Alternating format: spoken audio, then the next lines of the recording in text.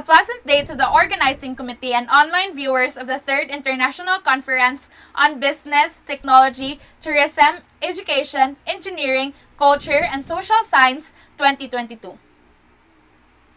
On behalf of the entire research team from the Philippines, I, Abigail Ira A. Cudias, am the official representative and co-author of the study entitled Theoretical Analysis and Sectoral Insights on Philippines' Digital Transition as a Smart Destination. Smart Destination Analysis and Development incorporates an interactive and collaborative management style to improve citizens' quality of life. A destination can attain it by leveraging information and communication technology and other digital platforms. However, smart development necessitates baseline data on the destination's current conditions and its level of smartness. The Philippines is in the works compared to neighboring countries. Given the current situation, unlocks local literature for smart destination research. Therefore, the study aims to understand smart destination development and present that knowledge with theoretical and statistical evidence. Furthermore, by gathering insights from industry players across various sectors, this study aims to lay the groundwork for smart destination analysis and development in the Philippines. The study employs an evaluative-descriptive design and mixed method techniques, example, literature review and content analysis, survey method, and Likert scale. These enable the acquisition, characterization, and description of theoretical findings and data. Results reveal that various sectoral stakeholders identified health and safety as top priority for smart development. It also demonstrated that the country's governance is generally good and the smart initiatives shaping smart experiences are relevant.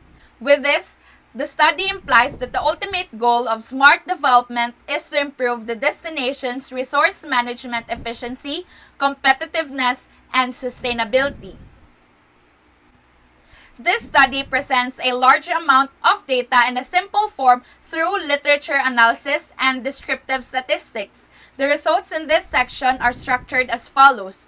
Profile of the study participants is 4.1, theoretical findings and data on smart project prioritization and governance is 4.2, and the Philippines' digital transition as a smart destination is 4.3.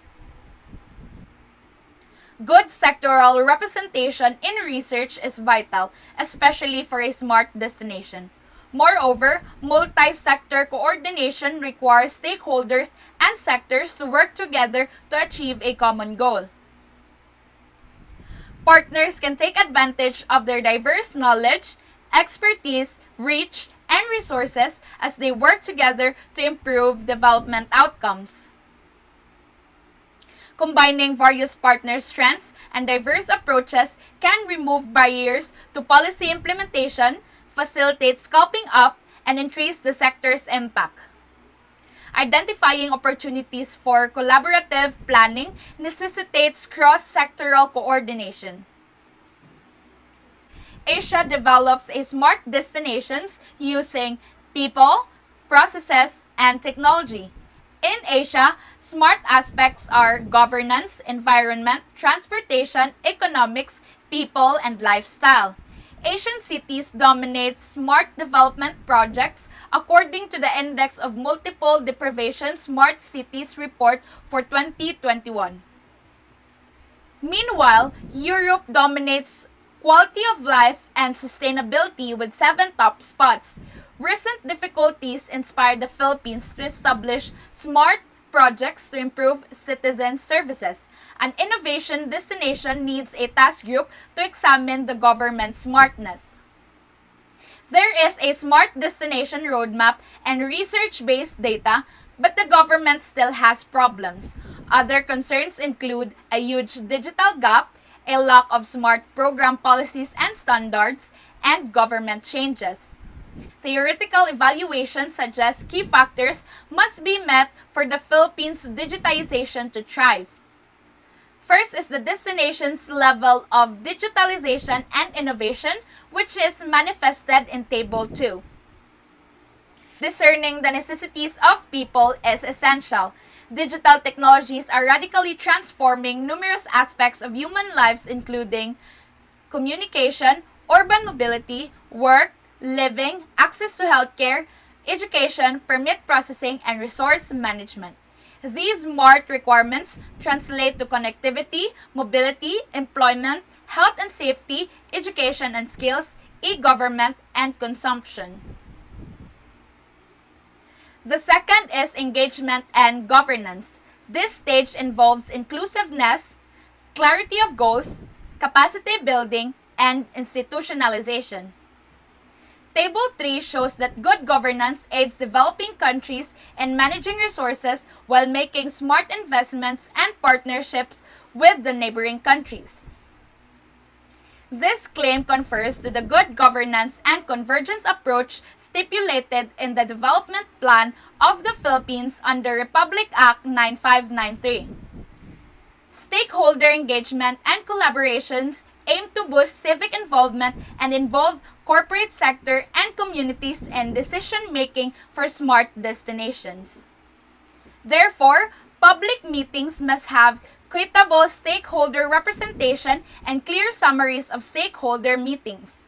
Community development and mediation procedures are also available to address difficulties.